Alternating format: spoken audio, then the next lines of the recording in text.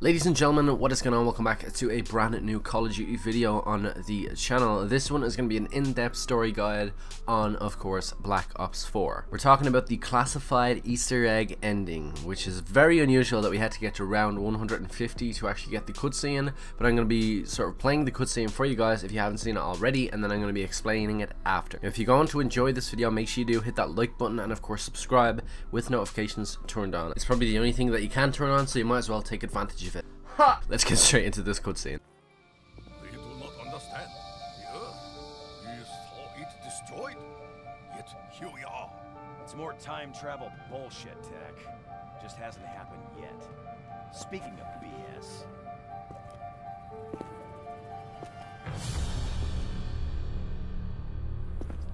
How the hell did you get back in your body, Doc?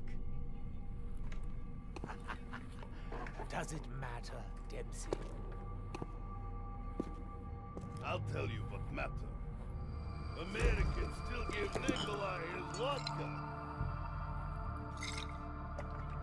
Is that your plan, Nikolai? To give up and drink yourself to oblivion? Or do you want to make a difference for once in your life? You? Oh, Scheiße.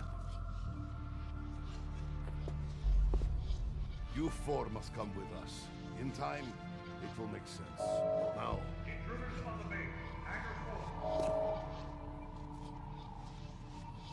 Now we must go quickly. There is a war to be fought. War? What kind of war? A war unlike any you have ever seen. The Great. Really interesting cutscene. Now we knew already anyway, because it was a big mystery when you played Black Ops 1 or even went into Black Ops 2. You're like, what happened to the crew that was on Moon? And a radio in Classified actually confirmed that our characters essentially were trapped in Hangar 4, which is where we see them sort of in a cell. So the cutscene opens with sort of the whole query of, I thought we saw the Earth destroyed, and Dempsey sort of replies that it is the time travel bullshit sort of scenario. How that's explained is basically, we know that the teleporters can teleport items and people through time and space, so they essentially got teleported back in time, and space-wise they got teleported from the moon, in space really, and down to Groom Lake. This is also confirmed in a radio. The scientists at Groom Lake were sort of testing the teleporter there, and it basically teleported our crew from Moon down to Groom Lake.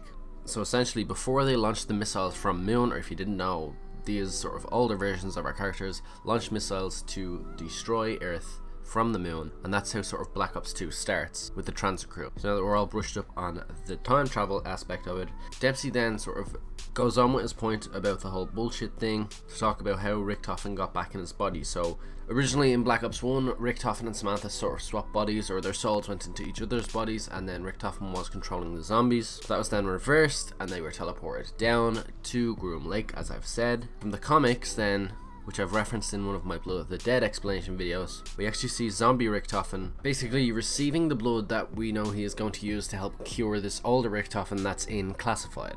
Essentially, that's the best way I can summarize it.